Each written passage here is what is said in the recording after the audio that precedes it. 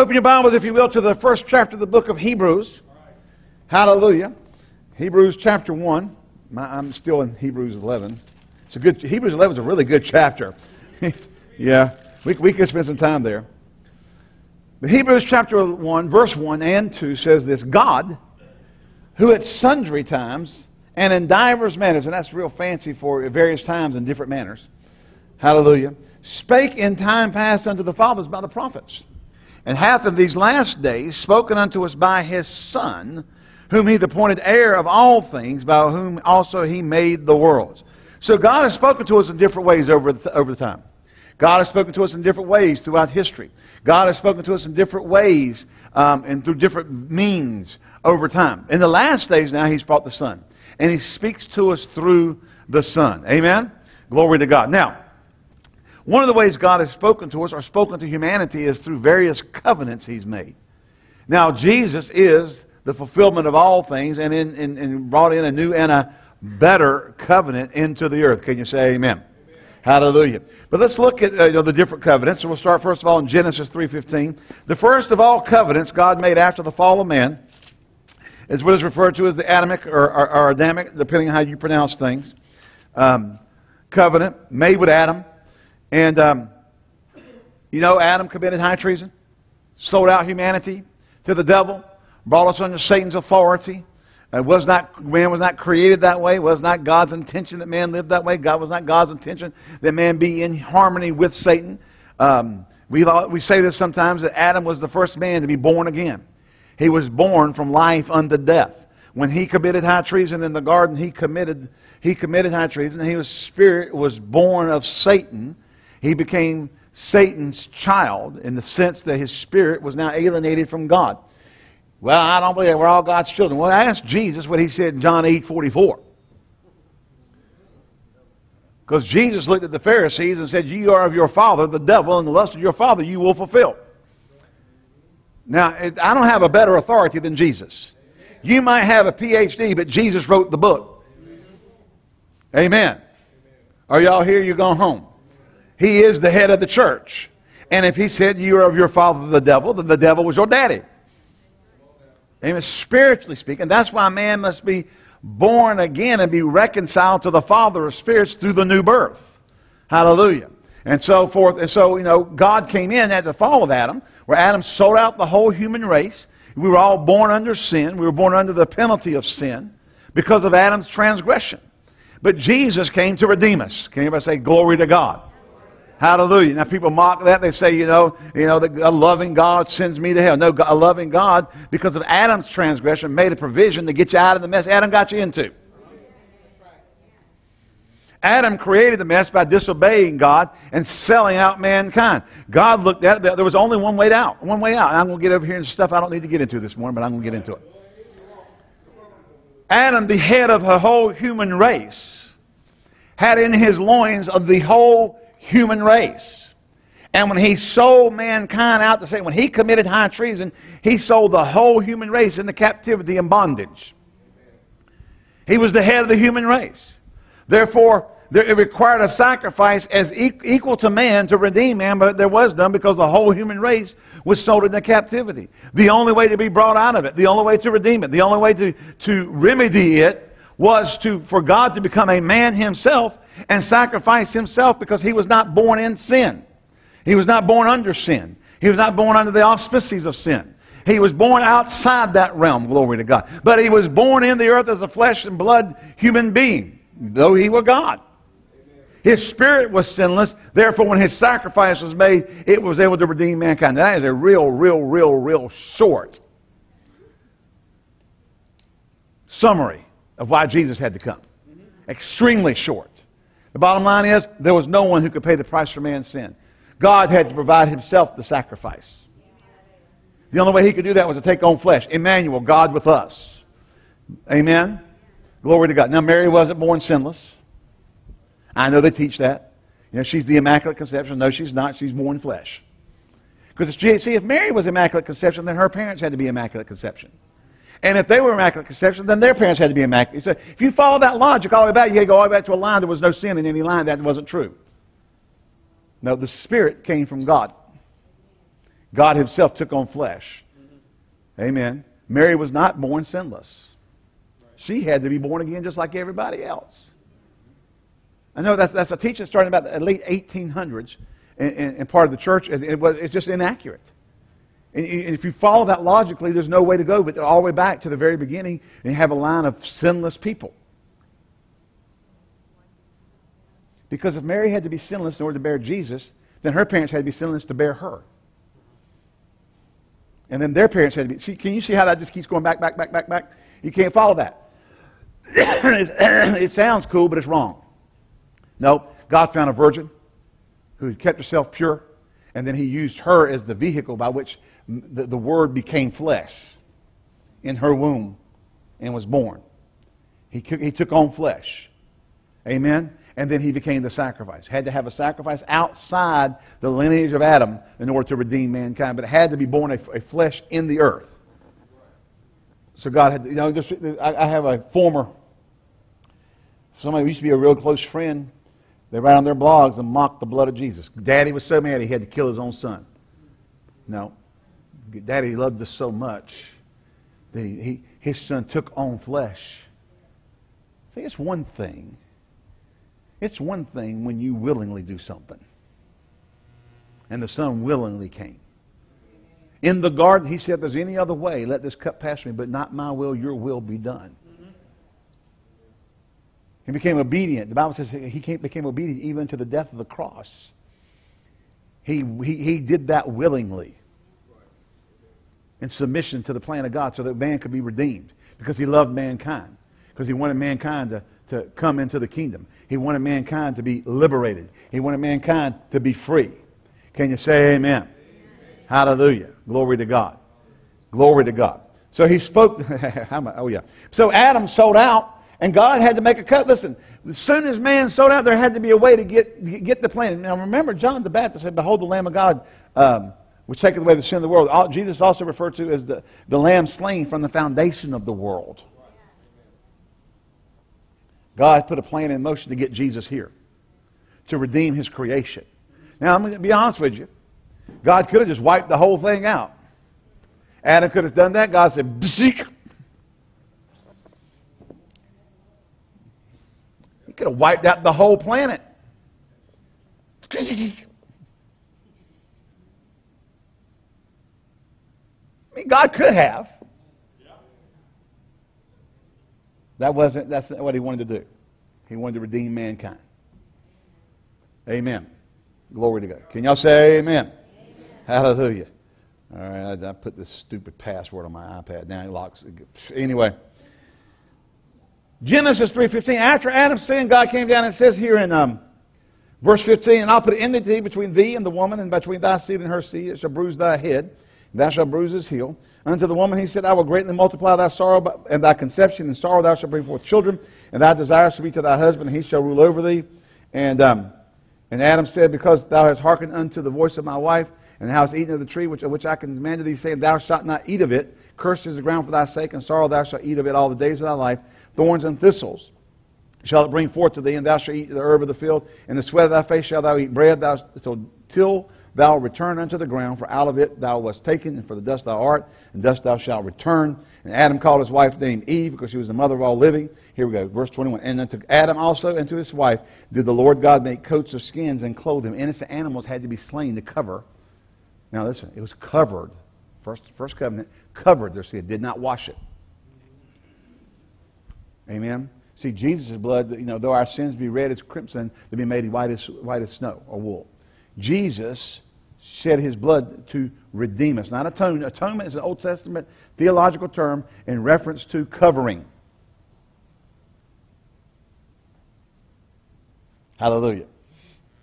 Jesus did not cover our sin. He redeemed us from sin. Amen. So Adam had a covenant with God, and where God covered them with the skins of animals, because listen, the Bible says when they ate of the fruit of the tree of the knowledge of good and evil, they knew they were naked. Why? Because the light went out. They were, remember Moses came out of the Mount of Transfiguration? Not Mount of Transfiguration, but came out of the mount. His face glowed so bright they had to cover it. That was just his flesh absorbing the glory, being in the presence of God and radiating back out. of a, understand this, spiritually dead human being. Now, spiritually, we cover this, but just for the sake of this, somebody's maybe tuning in on the internet for the first time or visiting, never heard this. Death in the Bible doesn't mean you cease to exist. It's a term that really refers to separation. Spiritual death is the separation of the human spirit from the Father of lights, or the Father of life, God himself. God is life. And when you are separated from him, you are spiritually dead. Now, that doesn't mean you don't exist. It means you're separated from the life of God. Physical death is a separation of the human spirit from the physical body. You do not cease to exist when you die physically. Your body, for whatever reason, can no longer function, and you have to give up your earth suit. But you still exist. Amen? And listen, God has all those molecules somewhere. Because when the dead in Christ rise, they'll get their bodies back. He's going to pick them all, they're all going to, it's going to be the coolest sci-fi thing you've ever seen. There's not a sci-fi movie out there that can keep up with what God's going to do when he puts all the bodies back together and all that cool stuff.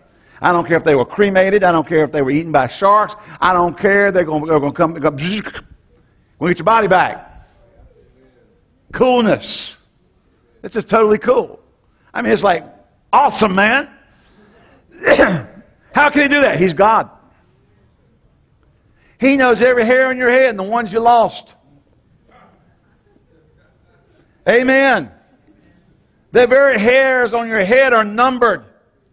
Have you tried counting them before? For some of us, it's easier than others. Hallelujah. I mean, when you got a head full of it, it's just easier. I mean, harder, but when you got, you're lacking, you got less, it's easier, but still, even that's hard. Amen. God knows them all. Hallelujah. He knows where your molecules are. You got loved ones that were cremated or eaten by a shark or, whatever.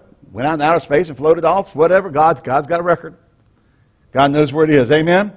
So God made a covenant with Adam and made a promise that he was bringing Messiah through it. Now, the second major covenant that we have is the Abrahamic covenant. This is the one that's most important to us. To the church, the outside the plan of covenant of the Lord Jesus Christ, which is based on the Abrahamic covenant, the most important covenant to humanity is the Abrahamic covenant. Go with me, if you will, over to the starting. We'll start, first of all, in the 12th chapter of the book of Genesis. I'm just kind of getting settled in here, folks.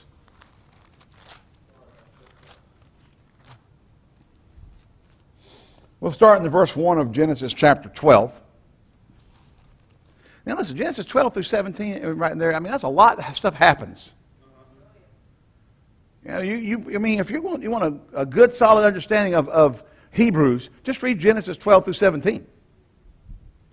And Romans. There's a lot of stuff there that you need to understand. Amen? So Genesis 12, chapter 1, verse 1. Now the Lord said unto Abram, Get thee out of thy country, from thy kindred, from thy father's house, unto a land that I will show thee. And I will make of thee a great nation, and I will bless thee, make thy name great. Thou shalt be a blessing. And I will bless them that bless thee, curse him that curseth thee, and in thee shall all families of the earth be blessed. Now stop, underline that, put stars around it, and say, you better watch how you treat Israel. Wow. And listen, there's a lot of Christians who don't like the Jews. Baby, you better like the Jews. You better be good to the Jews. I don't like the Jews. Well, tough. You better start liking them. Because see, let me explain it to you. There are two lineages of Abraham. There's a spiritual lineage and there's a natural lineage. Are you here? We're the spiritual. The church, the Christians, are the spiritual lineage. The natural lineage still has this promise. You go cursing Israel and you're going to get yourself in a heap of trouble, pal. Don't get worried that Iran might get a nuclear weapon and try to blow up Israel. You will see you'll see great natural miracles if that happens. Because you'll see it thwarted. Now, some of you weren't here, but my friend Fawaz, the Jordanian Jew bomber. Now, we used to call him that because he was a Jordanian that went to Ramah, and his lifelong dream as a Jordanian youth was to grow up, join the Jordanian Air Force, and go bomb the Jews. Got saved, thank God. But he knew people who fought in the war against Israel back in the 60s. He knew them personally as a kid. And they told him about the war where they came up to attack and to destroy Israel. And so they came over the dunes. And when they came up over the dunes to come in to go in to go in and destroy Israel, they said there were millions of soldiers on the dunes. This is people who don't know God, who serve, Muhammad, who hate the Jews, saying there were millions of soldiers. 6 days. 6 days. They were outnumbered, outgunned, out everything. And in 6 days, they kicked their back end and took land. Expanded see, it all went backwards because they got bigger and everybody's afraid of them now. You know why they don't go in there and try to kill them all just straight up? Because they remember that. They had the testimonies of the people, of the millions of soldiers that suddenly showed up out of nowhere. And I'm going to tell you something. You better pray for our president that he better back off where he's heading. And forget any other political position you don't like or whatever. He needs to support Israel. Because he'll bring a curse on our nation if he doesn't.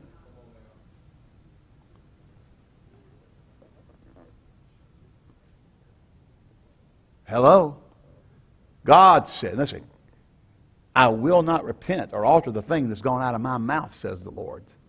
And God said, I will curse them that curse thee and bless them that blesseth thee. You want to be on the we love Israel side.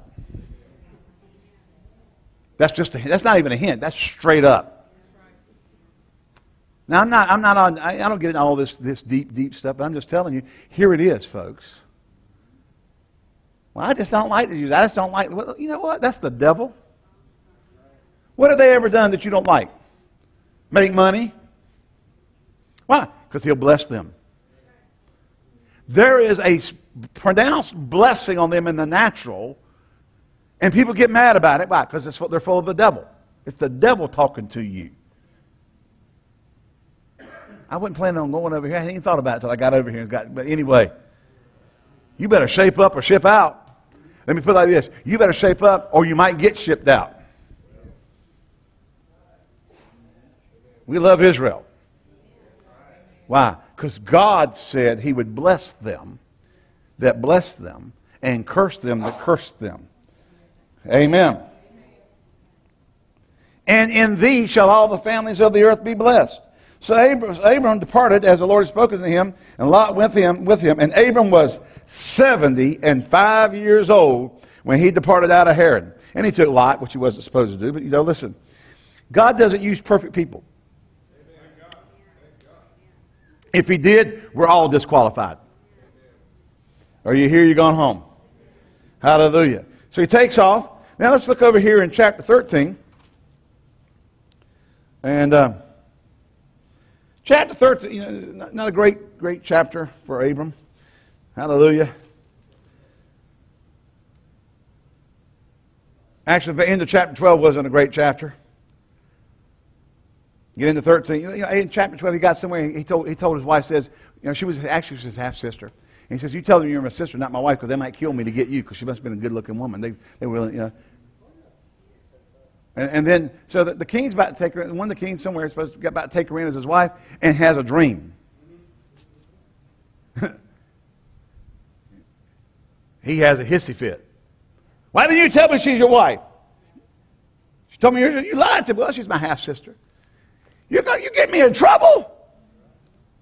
Amen. And then they got over and got to Sodom and Gomorrah. Hallelujah. Amen. Verse 14 of chapter 13. And Lot said unto him after that Lot was set. Remember, they got so big they could not stand. The land couldn't handle them. They were getting so blessed. See, when we walk in the blessing, it can get so big it'll get off on people around us. Now, what'll happen is if it gets off of them because it got off on them because they were around us and they move away from us, it'll cause them trouble, which it did for Lot. He moved close to Sodom and then moved into the city, and next thing you know, he's living bad. But when they got separated, God said to Abram, "Lift up your eyes, look from the north, the place where you are, northward, southward, eastward, westward." Remember that song, David Ingalls? "Lift up your eyes and look From the place where you now stand, north, west, south, and east, I've given you the land. I'm of the seed of Abraham. Anyway, Nathan's trying to help me out there. He said, Daddy, you need some help. For all the land which thou seest, that to thee will I give it, and thy seed forever. Now, I don't care what the Palestinians say. That's God's land he gave to Israel. And since God created the earth, he can give it to whoever he wants to give it to. Well, the Palestinians need a homeland. Are you that gullible? Do you really believe that all this is about giving the Palestinians land? No, it's about destroying Israel. The cleric from Iran just told President Obama that he needs to remember that Israel needs to be wiped off the planet. The Palestinian thing is not about getting them land. It is about destroying Israel. There's lots of land in Egypt, lots of land in Jordan, lots of land in Syria, lots of land in Iraq, lots of land in Iran, lots of land in Qatar, Saudi Arabia. They could give off the amount of land they're trying to give them in Israel. They could chop that off and never even miss it. It has nothing to do with giving them land. It has to do with the annihilation of the Jews. Why? Because they're full of the devil. We just watched the thing on the Holocaust yesterday. We were sitting around, and they have film. You know, the revisionist history. They're trying to say it didn't actually happen. They're marching them into trenches, and the Germans are sitting at their rifles. They make them put their hand on the other side of the trench and just shoot them, and then cover them up. And then march another group in there and shoot them and cover them up. And march another group in there and shoot them. And this was the Ukrainian Holocaust that's kind of lost. They estimate that 1.5 million Jews were killed in the Ukrainian Holocaust. Why? Because they were Jews. No other reason. How can you hate that many people that bad unless it's the devil? The hatred of the Jews is demonic. They just hate them. Well, but they have a covenant with God. So I'm going to tell you something. You don't want to keep messing with them. I'll make thy seed as the dust of the earth, so that the man can number the dust of the earth. So shall thy seed also be numbered. Hallelujah. Arise, walk through the land in the length of it, and in the breadth of it, for I will give it to you. Hallelujah. So God, chapter 13. Then he gets over in chapter 14. And let me see if we forget the right chapter here. Hallelujah. Yeah. We get to chapter 15. And actually 14 is where Abraham ties to Melchizedek. Okay? That's what it was. I knew it was something in 14 I wanted to get to. Verse 17 says, and the king of Sodom went out to meet him after the return of the slaughter of that name, and the kings that were with him in the valley of Sheva, which is the king's dale. And Melchizedek, king of Salem, brought forth bread and wine, and he was the priest of the Most High God, and he blessed him and said, blessed be Abram of the Most High God, possessor of heaven and earth, and he blessed be the Most High God, which had delivered thine enemies into thy hand, and he gave him tithes. Abraham gave him tithes. Tithing was before the law. The law happened 400 years later. Abraham was a tither under promise. Jesus, are you here? Jesus, I'm not teaching on tithing today, but I'm going to throw it in here. It's just good. Jesus is the book of Hebrews says this, thou art a priest forever after the order of Melchizedek. So Melchizedek is a type of the priesthood of Jesus Christ. And Abraham paid tithe to Melchizedek. This is allegorical. I understand that. But we are the seed of Abraham. What are we to do? We do what Abraham did. We pay tithes to Jesus, not to Melchizedek, because Melchizedek was a type of the coming Lord Jesus Christ in that sense. Abram paid tithe to Melchizedek. We pay tithe to Jesus. The New Testament says he's a priest forever after that order. The Bible says in the New Testament we're the seed of Abraham. We follow Abraham's example. Amen. It bugs me. Let's be honest. I know I'm going to get back to where I was going. It bugs me the number of Christians who try to not tithe to God and justify not tithing to God. You old stingy rascal. You got a stingy devil hanging around you. I don't believe in tithing. You got a stingy devil. Is that all you got to say? No, you got a stingy devil. There's a stingy devil. Why would you not want to bring the first fruit of your increase, the tenth of your increase, to Almighty God who redeemed you out of destruction, who redeemed you out of misery, who set your feet out of the miry clay, glory to God, who delivered you from oppression? Why would you not want to bless Him and His kingdom in accordance with His word and His law? I just don't believe it. See, now some folks don't do it because they don't know about it. Well, you know about it now. Don't let those stingy devils get a hold of you. Amen. Well, I just made $100 this week. Let me tell you something. You live better on 90 than you will on 100 when you tithe. Why? Because the 90 is blessed. Blessed 90 goes further than unblessed 100. Bottom line. I'm just telling you. It's just the way it works. Don't everybody get excited at one time. Stand up, Julie. Wave at everybody. Julie came to us 15 years ago or so and said, I can't afford to tithe. I told her, you can't afford not to tithe. And I know, most people call me old, greedy, muddy, grubbing dog pastor. But see, I had to tell her the truth. I couldn't lie to her. Amen. So she made a decision to start tithing. What happened, Julie?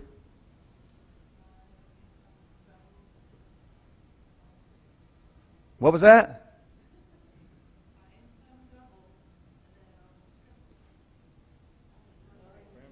Now, do you think that living on 90, getting doubled, is better than living on 100 the way it was? You got promotions, better jobs, everything kept going up. And got Larry.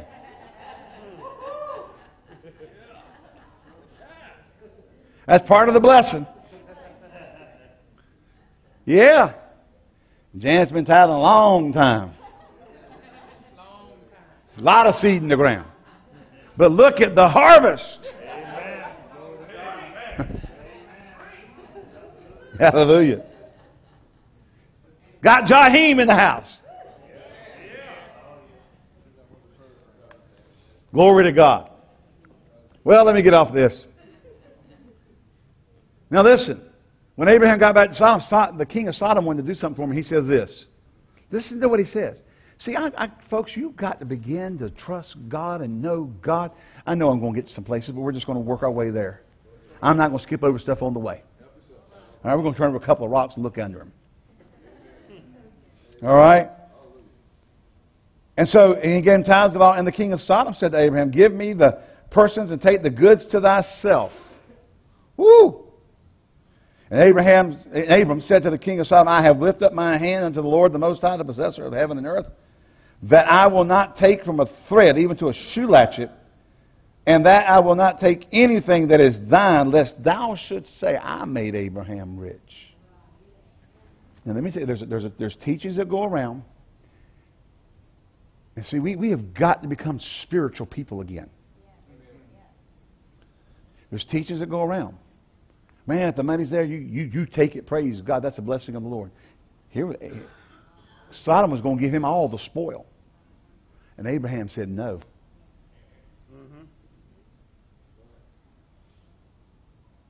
Because you'll go out and say that you made me rich. And I'm not going to have it. I had a number of years ago, we had these guys come to church. They were part of a multi-level marketing group. And they were infiltrating our church. Now, I'm not going to call the name of the company. But you know, when you can have 600 on Sunday morning and 80 on Sunday night and 30 on Wednesday night because they're all out distributing and drawing circles. Yeah. And once a month they're all gone to their family meeting. What are you getting done for God? Amen. Now, one of them came in and said, well, the pastor said that, where are you from? We said Greensboro. I said, well, there's a guy over there in Greensboro, a good pastor. You guys ought to go over there. He came in and wanted to take me out to lunch. Took me out to lunch. He said, and during lunch, he's sitting there, he goes, we're going to do for your church what we did for Pastor so-and-so's church. What had they done? They had taken credit for the church growing and having money. Now I know this has cost us money in times past.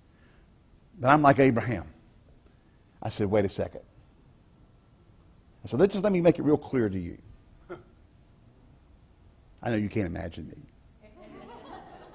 I'm such a loving, caring, tender individual. I am tenderhearted. I'll cry over you. I'll cry over, things going on in your lives. We cry with joy when good things happen. We cry when we see the bad, the difficult things that happen in your families.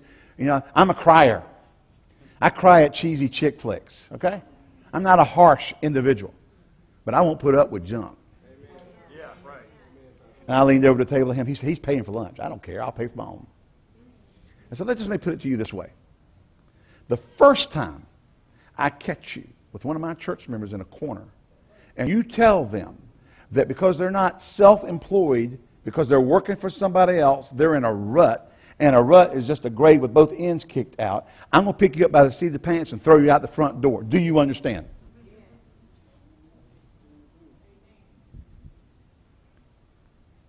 Well, yeah, you start this like a motorboat. No, you understand. God didn't call everybody to be self-employed. And you're not self-employed when you work for these companies. You got to buy so much of the product to keep yourself in business. You're keeping yourself in business under the illusion you're going to get rich one day. No, you're keeping the guy at the top rich. Yeah, right. And so, and then a few more came in, and they were playing, wanted to listen to some music by some group, and they were singing about their company as worship in a worship service at their family event. Oh, well, they're Christians. When we go and we worship God, we worship God. We don't worship our company. We worship the Lord. Yeah. Anyway, a couple sermons later, they were all gone. I wasn't trying to run anybody off, but I'm not going to put up with that junk. Yeah, right. We need more pastors who care more about preaching the truth in love and putting what the truth is out there and protecting the flock than selling out because they're going to get a lot of folks and a lot of money. The love of money is the root of all evil. Don't have to have a lot of it to have the love of money. You can have love of money. Actually, crooks love money and they don't have it. That's why they go steal it. Amen. But I was as serious as I could be. I'll pick you up and throw you out. Do you understand? Are we clear here? It was clear. No misunderstanding. You're welcome to come here. You're welcome to come to the church. But just you understand. You're not getting me into the company. I am not going to be a part of the company. Listen, if you ever get into a multi-level marketing, if you get into something that's going to make you a lot of money, don't bother coming to me and asking me to be in it. Pastor to help you, pastor to bless you. Don't bother. Just don't bother. I'm your pastor. And I can't have one single member of this church wondering when I come, am I coming as pastor or am I coming as the upline guy? I'm your pastor. My job is not to come up with a gimmick to get you rich. My job is to teach you what the Word says, to teach you how to live according to the Word, and let you work the Word and the Word work for you. Amen. That's my responsibility. So just in case because listen, they want the pastors. These guys want the pastors of churches. Because if they get the pastor, guess what? They get the church. Same organization. My pastor home, we had a church about 400 or 500 at the time. Guy was coming down every week. The head guy up the line in Raleigh. Went to my hometown high school. Major sports star. Was coming down taking my pastor out to lunch every week. I said, Pastor, I said, he's just trying to get you in. Oh, no, he you know. And listen, I love my pastor down, you know, the church we came out. Great man. But, you know, he was, in this particular case, he just didn't see it. I said, he just wants to get you. He's just trying to get the church. No. Well, after about 6 months of this, finally the guy kind of pinned him down. He said, look, I'm just not going to do it. Never called him again. Never called him again. Why? Because there was only one reason. You get the head, you get the body. Side journey. Put the rock back down. Abraham said, I'll not have it said you made Abraham rich. Let's be spiritual, people. Let's discern things and understand intents of what people are trying to do. When those men came to Dad Hagin, pick the rock back up. Hallelujah. When those men came to Dad Hagin and said, we're going to turn your books, your tapes into books, you make a lot of money. He wouldn't do it for 3 years because he had to make sure his motive was to bless people and not get rich off of it.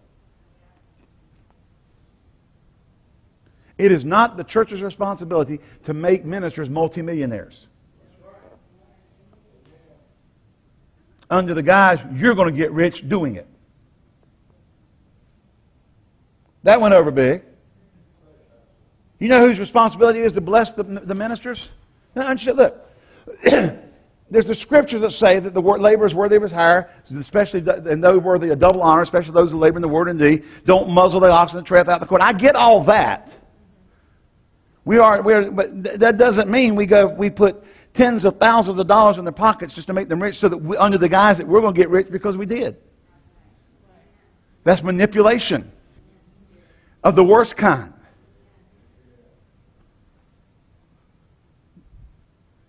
I believe God's men and women should be taken care of. Ministers should be taken care of.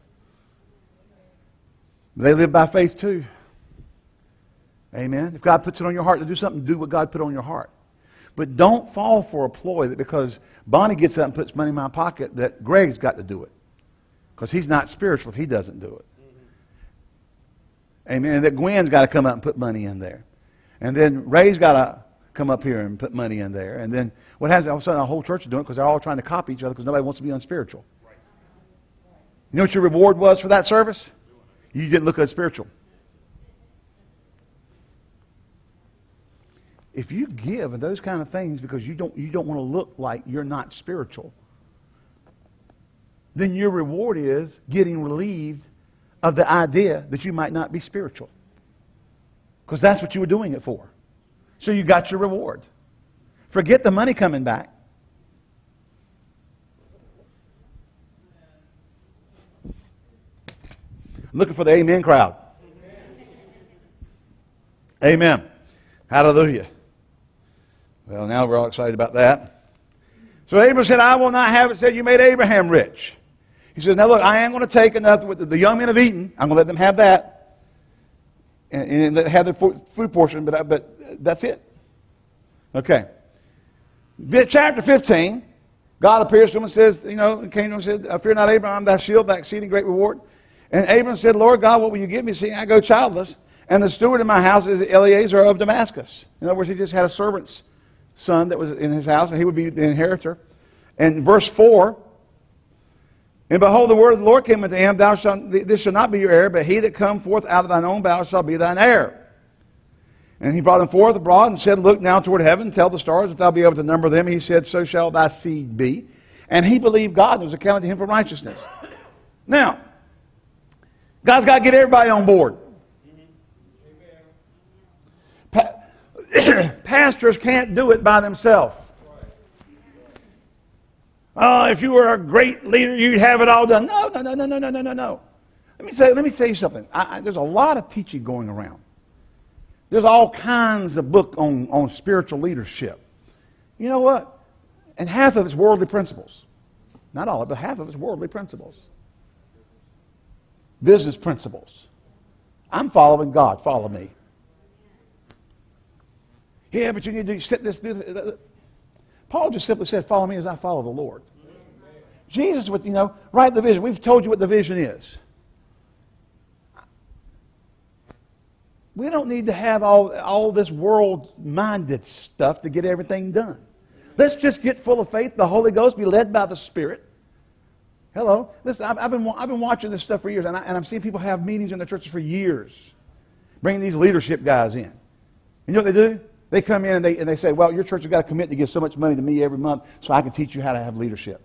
That's the world. I said, that's the world.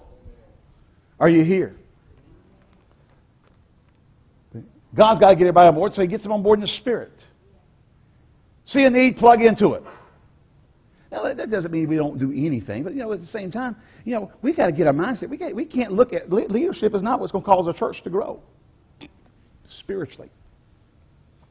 You can grow any organization according to the world using the world's principles. But I'm not here to lead you in the world's principles. We're here to walk by faith and not by sight, be led by the Spirit, do things a spiritual way. Do them by the Holy Ghost. Do them out of the Spirit. People hearing from heaven. You're spiritual people. You're full of faith and you're full of the Holy Ghost. Amen. I don't have to train you that if you see paper on the floor, it's a good idea to pick it up and throw it away. Come on, people. I am trying to teach us. The church for too long has relied on the world's methods to get things done. We rely on the world's techniques to get people to come in. We rely on the world's style to get people to listen up. Doug Jones posted, our leader for RMAI, he used to live with Dad Hagin. He had a post this week out there. He just said, I am tired of everybody trying to force us to believe that young people only have a 20-minute attention span, that old people can't relate to young people, and that if you don't have a blowout service every time, you didn't have a move of God. How many colleges do you go to that the classes are 20 minutes long? It's the church telling everybody that young people could only listen for 20 minutes. Old people can't relate to young people. Yeah, got gray hair. You can't talk to me because I got to have tats and an earring on my lip and earrings, bolts in my nose and hinges and gauges and weights on my ears and got to look like, I just came out of the fair, the local fair freak show, and you can't relate to me. See, that's your flesh. I don't have to go get tatted up to relate to him. You see, I learned to trust the Holy Ghost. He told me to go preach the gospel. Then it's the Holy Ghost's job to convince them of sin, convict them of unrighteousness. The three things, I got them mixed up now, but anyway. The Holy Spirit's job is to deal with them. My job is to tell them what the Bible says. Right. Tell them what the Word of God says. And then I trust, not my tattoos, I trust the Holy Ghost to come and talk to them. Well, what if they don't listen? If they don't listen to the Holy Ghost, they are not going to listen to your gauge. You'll just think you're cool. Hey, it's a cool preacher. They still ain't going to listen to what you got to say. And if they even adhere to anything, it'll be out of the carnal realm and not out of the spirit realm. And the man has to believe with his heart, not his head. Amen. It's not a mental association of coolness. It is a spiritual connection with the Most High God, the Father of spirits. Amen. The wisdom of this world is earthly, sensual, and devilish. The carnal mind is enmity against the things of God and cannot be subject to the laws of God. And yet we run out and try to use all the things of the world to get them to believe in something their mind is already enmity against. Let me tell you, church, what we need to be doing. I know I'm off. We need to get full of the Holy Ghost again in the church. We need to have faith in the Holy Ghost all over us. We need to speak words anointed by the Spirit of God that are piercing words that go into the hearts of men and women, not their heads, but into their hearts. Paul stood there and argued with the king one day. The wisdom and mind of Paul and all the learning and education he had. And the king looked at him and said, almost thou persuadest me to be a Christian.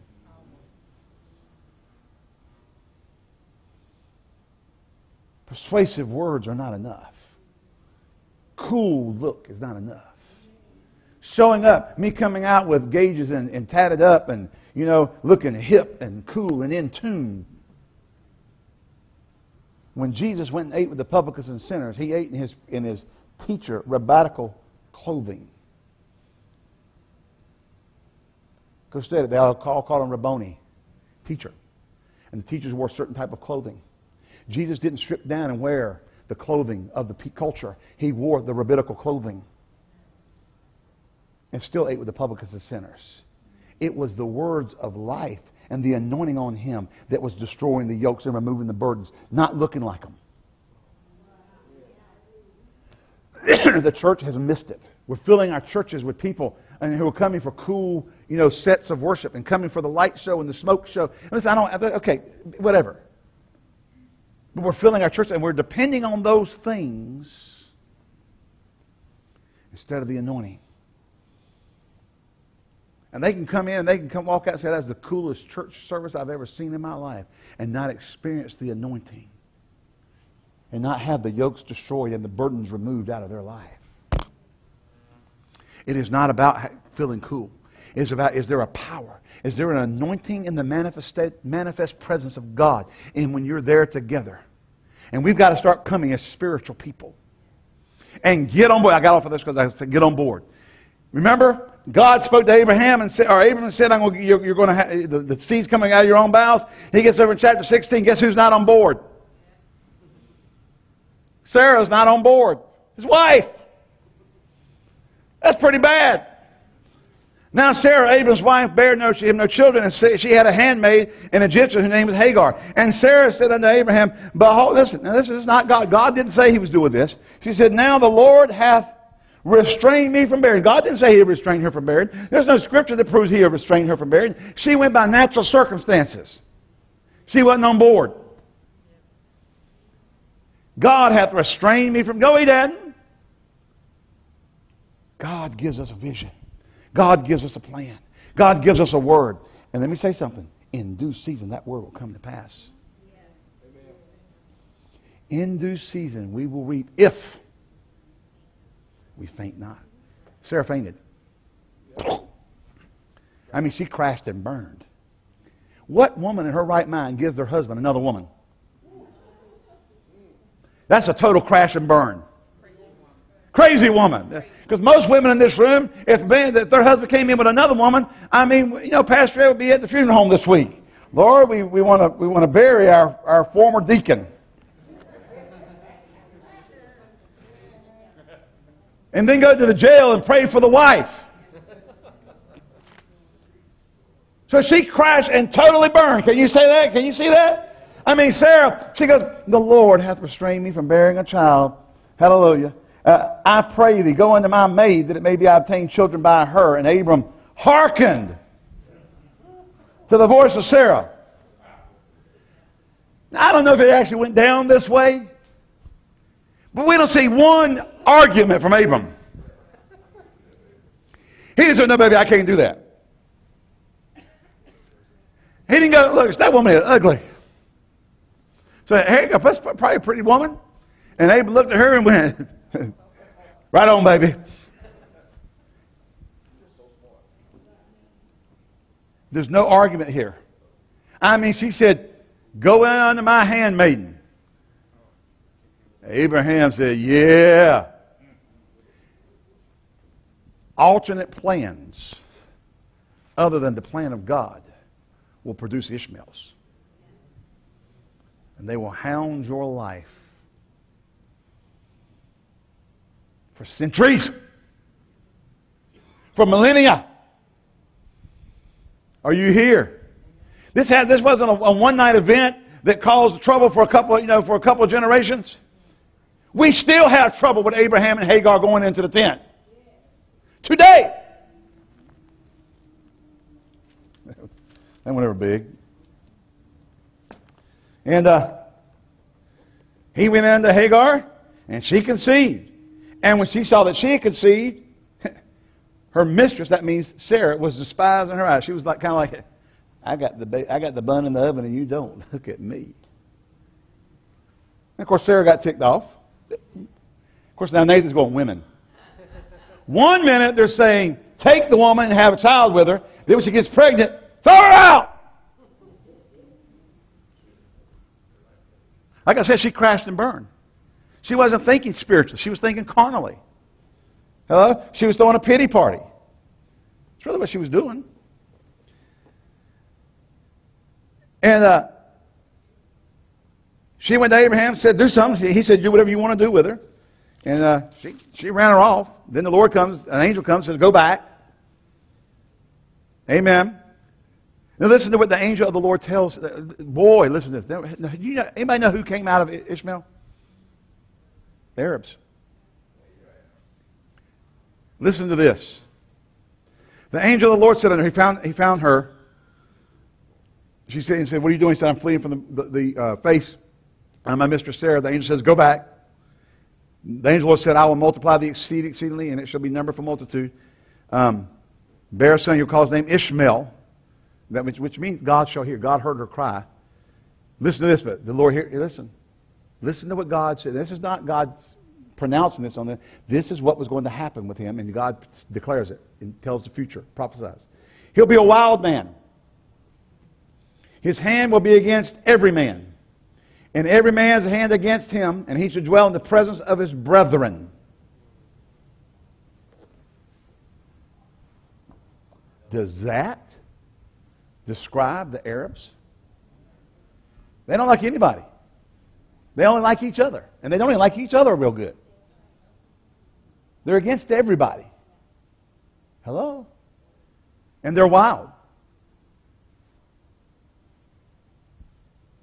I mean, there's untamedness about the cultures. God said it would be that way. Thousands of years in advance, God said it would be that way. And Hagar bare Abram a son, and Abram called his name, which Hagar bare Ishmael, verse 15 and 16. Abram was 86 years old when Hagar bare Ishmael to Abram. Now here we are, 11 years after the promise, and Sarah gets antsy, crashes and burns, got off board. Folks, when God gives a word, it may not come to pass in the timetable you think. And you can't measure it again. Let's take it as churches. Just because God spoke over our church and said things doesn't mean just because some other church comes in and gets big real quick that we've missed God and they got it. What God said is God said. Are you here? And dear Lord Jesus, we don't need Ishmaels. Are you here? We don't need to birth spiritual Ishmaels trying to get something to happen. See, I've seen people change relationships with ministries so they could get bigger quicker. We have a ministry town. I won't call a name. I'm going to try to be as generic as possible. They came here. They came out of another state. They came in with a ministry supporting them, helped set them up, put them on television, and they grew. Well, then they got to a certain size, and they changed associations of their pastor to a more local pastor over in another city that was a bigger church. And for a season, he was their pastor. And they kept calling their name. So, well, that's my pastor. Well, then people who were living in the area who went to that other church started coming to this church because, they're in relationship and it's closer, so they started going to their church. They got to a certain size.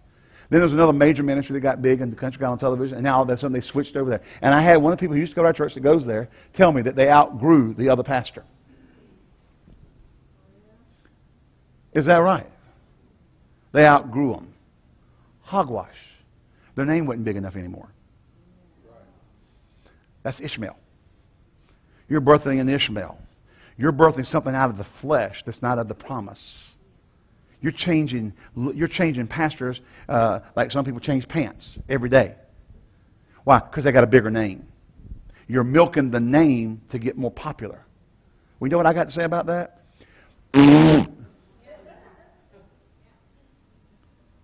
So if you're my size, you can say what you want to say. When you get my size, talk to me. I don't have to. I can judge things because it's not right. You're birthing Ishmaels. I'm not going to birth an Ishmael. Hello? God called me to Rhema. I'm with Rhema. That's where I am. I'm not using it for the name. Dad's gone. A lot of major ministries don't really support Rhema anymore because Dad's gone. I'm still part of Rhema because God called me there. I'm not changing. when pastor steps down and goes home and Craig takes over, I'm connected to Rhema. I'm there because God called me there, not because of whoever's at the top. I won't birth an Ishmael. God called me to a mandate. God called me to a calling. He did not call me to a man. He called me to a promise. God told Dad, hey, go teach my people faith. We were called to a mandate. That's my calling. I'm not looking for somebody else that I can hook onto and tap into and get a bigger name. That's what I'm called to. Yeah, but if you hook up with so-and-so, they can promote. I'm not here to promote my ministry. I'm here to obey God. I'm here to do what God said do, the way God said do it. When God does what God wants to do, when God does what God does, God's going to do it. Some people don't know this. How many have ever heard of John Osteen? Did you know his church was under 200 people after 25 years? 25 years. God's little Baptist evangelist still had a church of under 200 people. I know that because Joe Morris, his mom and him lived in Shreveport, Louisiana, would drive 6 hours once a month to go be in John Osteen's services before he was ever known, anybody knew who he was. Because it was the closest word church they could find. Now, actually, for years, it was still Southern Baptist. They had a tornado come by one day. John Osteen used to tell the story. Said, we kept Baptist on the sign, Lakewood Baptist Church. Our tornado came by one day, blew the word Baptist off. We took it as a sign from God and left it off. Became Lakewood Church. But he kept his papers. He didn't turn his papers in at that time. We're called to the calling of God. And when God says do something a certain way, you do it a certain way. Hey, this is 11 years. See, in our circles today, in the church today, if you go 11 years and haven't seen a result, we start looking for things to fix it. Sarah. And you get an Ishmael. Abram was 86. 11 years after God showed up and said, get out of here. I'm going to make you as the sand of the seashores and the stars of the heaven. 11 years have come and gone. And Sarah is still childless. And so they're going to take it to their own hands. We never take anything to our own hands. We keep doing what God said do, the way God said do it. Following after the Spirit of God. Endeavoring to hear from heaven and do what God said. Hello? Yeah, but you're not getting results. Let's change something. Do it. Second pet peeve of the day. Doing the same thing over and over again, expecting a different result, is insanity. Not if it's obedience.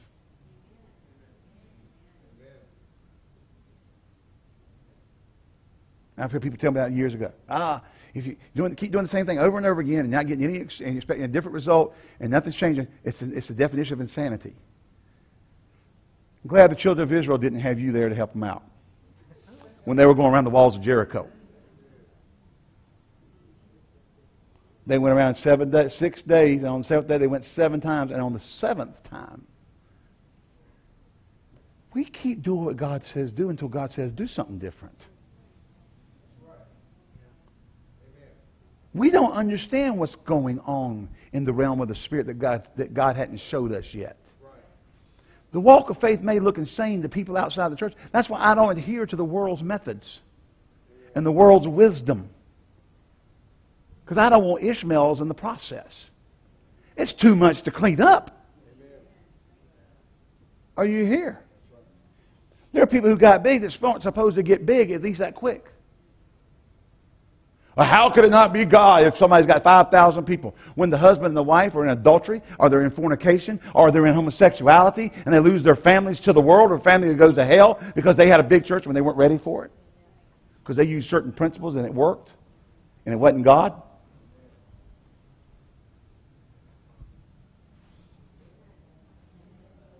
You got 5 seconds to pull out your Nerf gun and shoot me. Okay. There's too much. People writing books that shouldn't write books. People get popular because they weren't ready to be popular.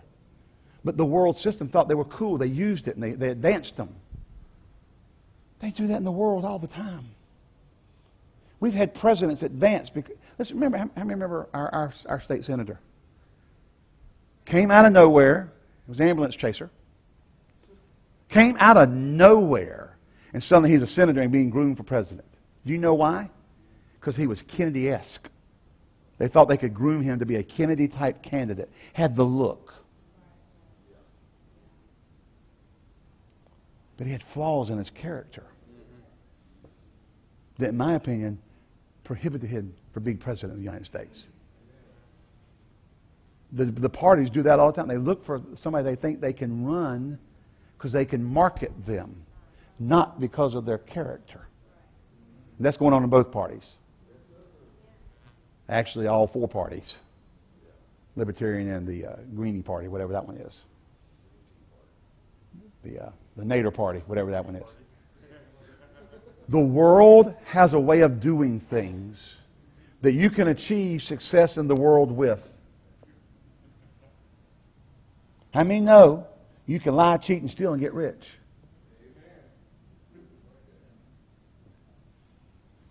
But God said, I'll give you the power to get wealth and add no sorrow therewith. Let me tell you something. There's a difference between worldly wealth with the constant looking over your shoulder, because you know you shout to somebody, somebody's coming to get you one day. They're looking for the opportunity. You can't make your money on bootleg liquor and underhanded dealings and then wonder why bad things happen out through your family history. And everybody sits around and calls it the Kennedy curse. Well, the reason it's a curse is because of what they did. God didn't curse them. They brought it on themselves. It's not a judgment. It's just you brought that. You opened yourself up. Yep. Got away with all kinds of stuff. Catches up with you.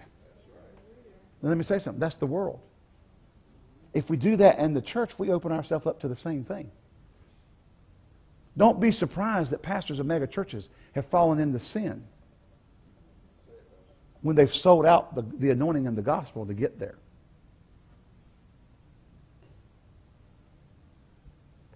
That went over big. When you start, all you're doing is raising money to get rich, and you're not using that to promote the gospel. You're using that to be rich. Don't think it won't catch up with you. Are you here? We can't follow the wisdom of this world. We have to follow the wisdom of God. We have to follow the Spirit of God. Amen. And we cannot take counsel. I know I'm so far off, but do y'all mind?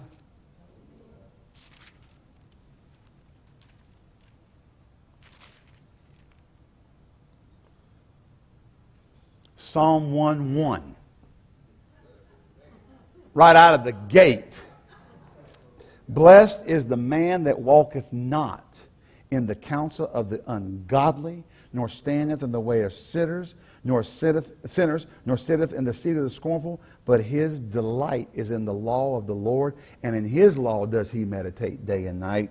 He shall be like a tree planted by the rivers of water, and bringeth forth his fruit in his season. His leaf also shall not wither, whatsoever he doeth shall prosper. The godly are not so, but they're like chaff, which the wind driveth away. The ungodly shall not stand in the judgment, nor the sinners in the congregation of the righteous. For the Lord knoweth the ways of the righteous, but the way of the ungodly shall perish.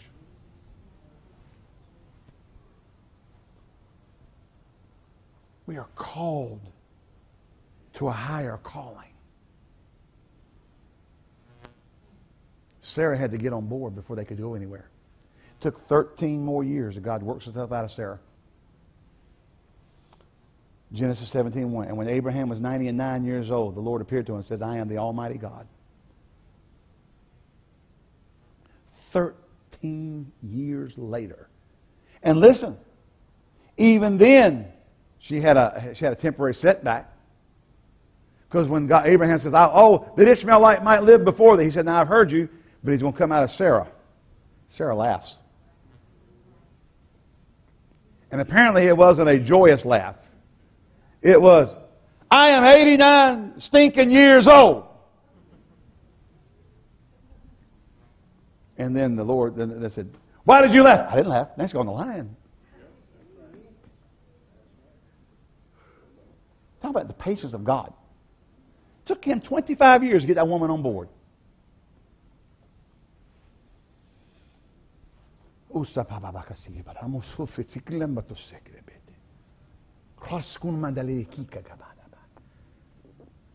Now, we've had some things happening here in the past few weeks. But I speak to you by the Holy Ghost. God's getting people on board. The right people are coming on board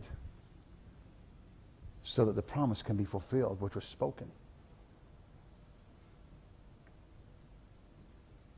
Remember that when it got to this point in time, God said, put the handmaiden and the son out. They will not be the heir. And I believe God's speaking here and saying, some people had to go. It wasn't God's plan for them to go. God wanted them here. But some people had to go so he could bring us into harmony to fulfill the promise. Let me tell you something. We're not going to take any man ideas. We're going to take God ideas. And it's a coming so fast, it's going to knock you off your feet. Because a year later, Isaac shows up. When God shows up at 99, a year later, Isaac shows up. This time next year, you ain't going to believe this place. Because it is the season of when the fullness of time came, he brought forth the Son. For us, the fullness of time is upon us.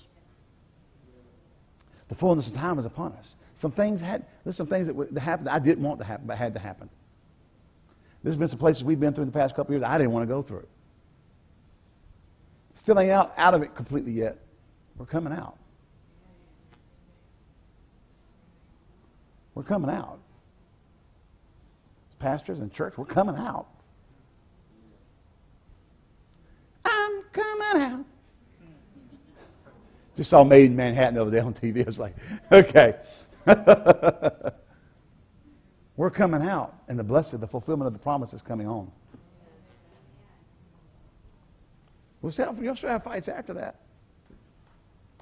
But the good thing is, I don't have any Ishmaels to put up with after we start going out there and fulfilling. They're not out there, because I wouldn't do them. Listen, you can be smart and learn from others, or be dumb and do what they did. And have to learn it the way they did. I'd just as soon learn from Abraham than instead of have to do what Abraham did. Amen. The blessings, God, the call of God, the anointing of God, being led by the Spirit, walking in the Spirit. I know I'm kind of off the main subject matter, but you know what? We're not off the main subject matter if the Holy Ghost leads us here and wants to speak prophetically. You know, if we're following what I have, and then the Holy Ghost says, well, let's go here. We follow the Holy Ghost. No man plans. Everybody say no man plans. God plans. Anointed plans. We're following after the Spirit. Wow. When you follow after the Spirit. How could all this happen in the next year? I don't know. That's not my job. Not your job. What's your job? Follow me as I follow the Lord. What's my job? Follow the Lord. It's real simple. It's not complicated, is it? Hello? We're going after it. I'm going to Estonia. Sooner than I thought I was. Hallelujah. Glory to God. We're out of debt. Money's coming. Money cometh. Overflow. Why? Because we're a base of ministry. We got things to do. So we're going to follow the spirit of faith. We're going to follow God. I'm going to follow God. You're going to follow me. We're going in together. We're going to possess the land together. The promise comes upon us. Hallelujah. I said hallelujah. Glory to God. We're going to get her. Look, we're just going to be like Larry the Cable Guy. Get her done. All right? We're going to get her done. He's made her in the movie Cars, okay? like Terminator without the tuh. Yeah. We're just going to get her done. How? Follow me as I follow the Lord, and I'll follow the Lord. You follow me, we'll get it done. We're going to walk by faith and not by sight. We're going to get God plans. We're going to walk in God plans. We're going to walk in God wisdom. We're going to know what to do when we need to do it. You might come and say, Pastor, what are we going to do? I don't know what we're going to do, but God will show us. We'll know what to do when it's time to do it. We'll have the answer. God might give you the answer. It ain't all about Ed. Hello? God can give you witty inventions. God can give you supernatural ideas. When they went to build the temple, God gave, listen, the guy, Moses, did not know how to do all the stuff that all the people did. He just went and heard from God. He said, well, we're going to do this. And then God showed Greg how to take wood and cover it in gold or brass or whatever. He showed Gina how to sew 6-inch thick curtain. Yeah. That's the... Hello? Showed this one how to make this, and this one how to make that, and this one how to... And he just started showing them how to do it. Moses didn't teach them how to do it. God showed them how to do it. Most individuals, he just showed them how to do this. All of a sudden, well, I'm a weaver. How do you know? God showed me how to do it. I'm a brass guy. How do you know? I was late asleep last night. 5 guys showed me. I'm a brass guy. How do y'all know? God showed me in a dream how to make this. Moses is going, cool. Right on. Go do it. Go do your thing. God showed you. You do it. So that's supernatural. I said that's supernatural. Do we not have a supernatural God? Do we not serve the God of heaven and earth? Do we not have a God who can show you how to get people won and people saved? Glory to God. Do we not have a God who can show you how to supernaturally get the things done that we need to get done for the kingdom? We're waiting for you to show us how to do it. Why don't you go before God and have Him show you? Because if I teach you how to do it, you'll try to replicate what I believe I've got about the supernatural side. God can show you. He might show Gwen one way and show Jeff another. And both of them work. But if I tell you, listen, we've got a lot of places, that use the Romans roadmap and the 4 spiritual laws. And everybody falls into that pattern. And they go out and they use those things. But that's what God showed one guy or another guy. God might show you something, might show you the Galatians roadmap. Or the Ephesians Star Trek map. Are you here? You couldn't be, Pastor, I'm a soul winner. How do you know? God showed me how to win the lost last time. Go. Have at it, dude. Right. Just bring them in. We'll disciple them. You go get them saved. Because God showed you how to do it. Amen. Are you listening? We've got to move back to being Spirit-led. And looking for, I want to bless my church. God showed me how to do so. What is it you want me to do? And God shows you. Pastor, God showed me how to minister to this. Well, go do it. God showed you. Go do it. I'll tell you, go do it. I don't have to have it in triplicate. God showed you, go do it. Why? Because that is anointed. You've heard from heaven. You've got a revelation. The Spirit of God spoke to you. What happened with that? Faith came. Now, see, we're not opposed to it. We've done going to the, taking it to the streets, going knocking on doors, that kind of thing. I'm not opposed to that. But what I'm saying is, if we get people who get supernatural revelation about how to soul win, so to speak. Yeah, you're right. We won't have to come up with techniques to get. They're walking in a revelation. They're walking in something that came from God to their spirit. And what happens? Faith comes by hearing, and hearing by the Word of God. They have faith to see it through because they heard from heaven and God spoke. The breath of God breathed on them and showed them what to do. We can go about doing things that we're supposed to do. We're going out and knock on the doors or whatever. But when you have a dream of a man over Macedonia says, come over unto us, you follow God. I believe we're coming back into it. Listen, we're going to have supernatural churches. Because when all the junk hits the fan in our country, and in the world and all the stuff that's going on and all the Kim was sharing some stuff with me last week that people, that's not in the public. FEMA camps being set up around the country. Basically concentration camps for those who oppose the takeover under the guise of FEMA. There's stuff going on you don't know about. We have 26 terrorist training camps in America right now. Al-Qaeda training camps. They know where they are, and nothing's being done about it. Charlotte and Raleigh have one. There's stuff going on that we as the church had better know how to live by faith and how to be able to hear from the Spirit of God and to walk in the power and the authority of God so that when the enemy comes, we can do just like Jesus and walk right through the middle of them. They came and throw him off a cliff one day. I know I went like, dear Lord. Anybody still with me? Anybody left and gone home? Nope. All right. They came one day to take Jesus and throw him off the cliff. The Bible says he passed through the midst of them. You can't touch the anointing. We're all MC Hammers. Dun, dun, dun, can't touch. I gotta get me some funky pants like he had. I can't deal with these pants.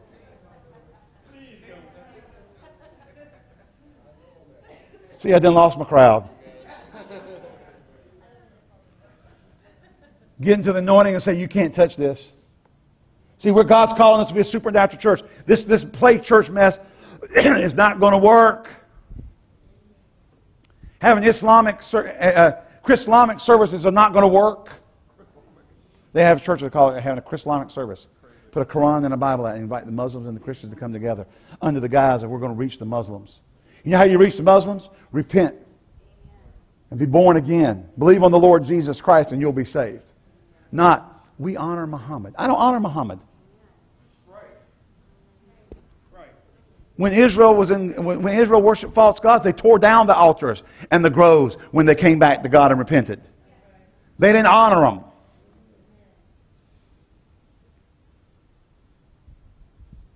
That's a way to win. That's how Ishmael.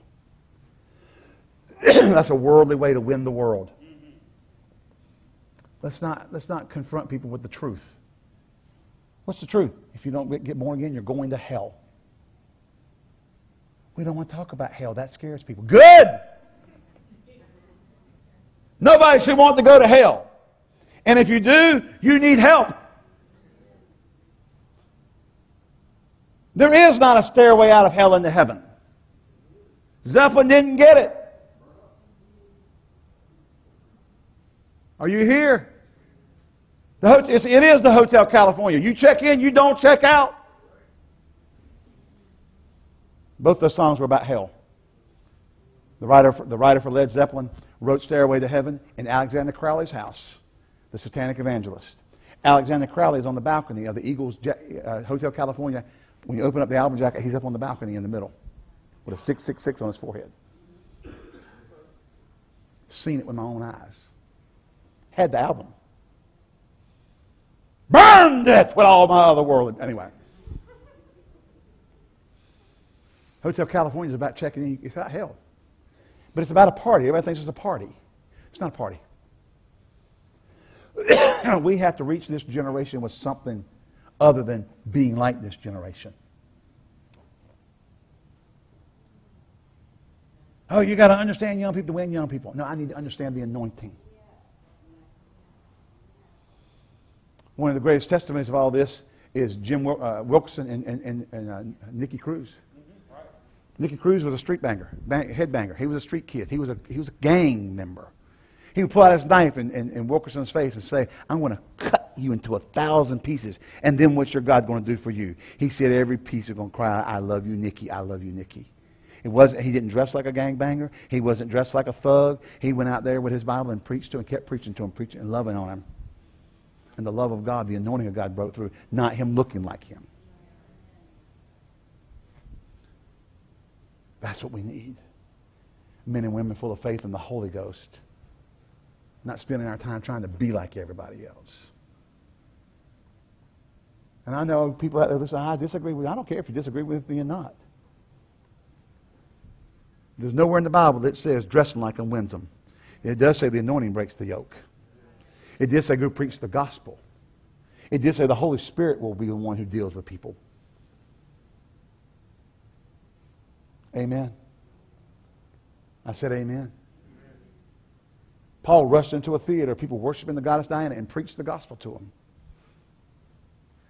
Didn't go over well with the people who are making the statues. It's the anointing that destroys the yoke. Are we going to be anointed or not? I know this got off the Abrahamic covenant. We'll get back there. Y'all ready? You ready to pray for God to show you how to do what you need to do with the body of Christ in this church and be anointed to do it? How you can come in anointed by the Holy Ghost with a witty invention or a good idea, a witty, supernatural idea. You don't have to, listen, not one you got out of a book on how to clean the church. But a supernatural idea that God says to do this. God will give you supernatural ideas for natural jobs. I'm going to close right here, I promise. This is not closing 1, 2, 3, 4, 5, 6, or 7. This is the final episode of this morning's sermon. When we first came to Greensboro, we had an IBM 8088. Green screen. Ran print shop monochrome graphics card on to be able to do some graphics. Anybody remember those days? I wrote programs in DBase 3+, a DOS-based relational database, the first PC relational database that was out there, and the best. It was the most powerful, strongest one that made. Still probably the most powerful. IBM, not IBM, but Windows does their stuff, and because they got the market, they promote their stuff. But DBase is the most powerful one ever written. Now it's visual DBase. It can be written in the graphical environment. And I was writing the churches, what we call the general ledger program, and printing reports.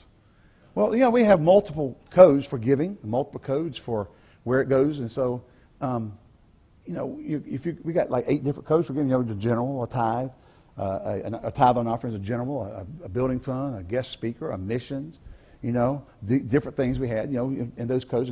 And God has been showing me, and I've just been getting ideas on how to put all this stuff together and how to, take all these things and then take, cost centers, where you have this went to children's ministry, this went to this. And I was sitting there one day and I was getting ready to write the print report for this, Okadata, dot matrix printer. Great printers. 132 carriage, 132 position printer.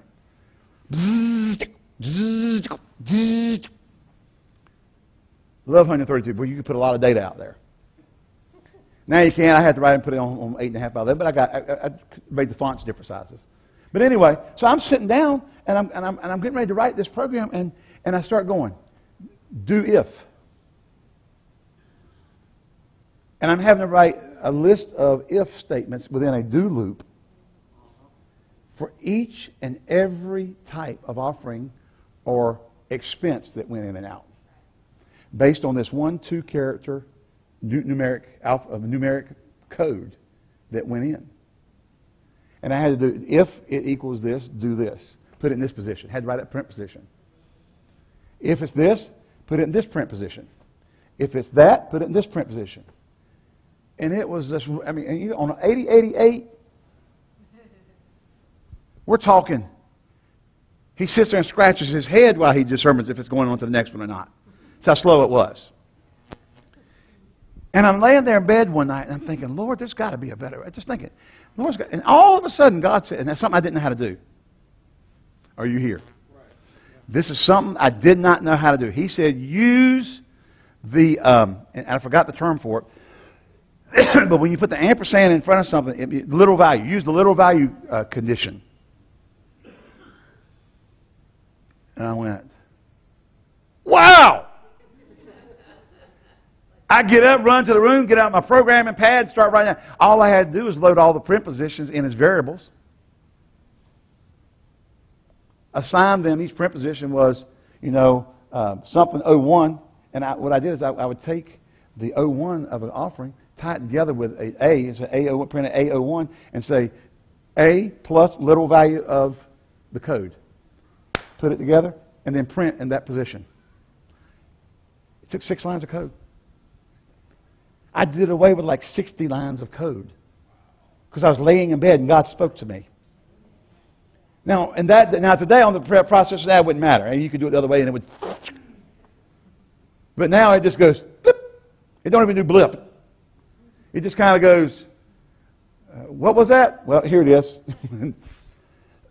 60 lines of code was eliminated on a slow machine. Wow. It did it for we had to do that for every record.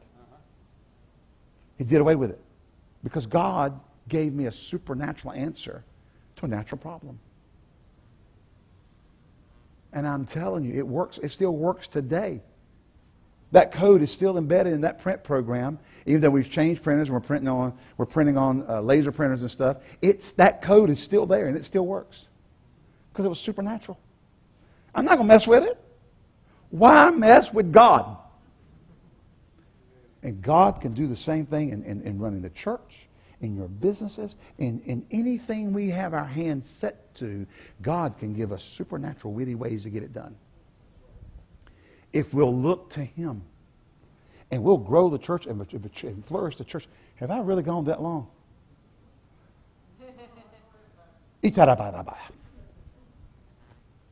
How many love the pastor still? Yeah. Did we start at 11:40? Have I filled up both sides of a 90-minute cassette, Brother Bill? 1 hour, 13 minutes. It's the old days. Glory to God! I remember the day we filled up both sides of a 90-minute cassette, and we thought we had us a church service. We got into the second one. Are we into the second one yet? Stand up. I'm going to quit.